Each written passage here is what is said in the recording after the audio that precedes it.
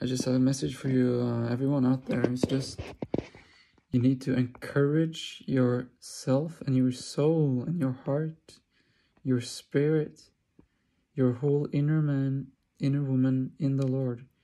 You have to encourage yourself that you are a child of God. You are redeemed, you are forgiven, you're not forsaken. God has not left you alone.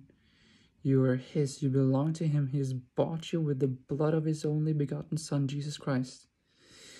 And you are now redeemed in the Beloved One. You are loved, you are a beloved child of God. You are His. So say to your soul, my soul, do not fear, for God is with thee. He has not left thee alone. He has not forsaken you, but He has loved you with an everlasting love. He will never leave you, never forsake you.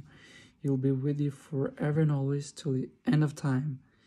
Hallelujah. So just do that for a time every day, maybe 3 times a day. Just do that. Just talk to yourself, talk to the Lord, talk to your heart, talk to your inner being, talk to your spirit, your soul, your mind, your flesh, that God is with thee. God is with you and with me. Amen. You have to do this to be built up and rooted and grounded in the love of Christ, in the love of God, especially you who have experienced traumatic events where a thought or stronghold of rejection has come over your life.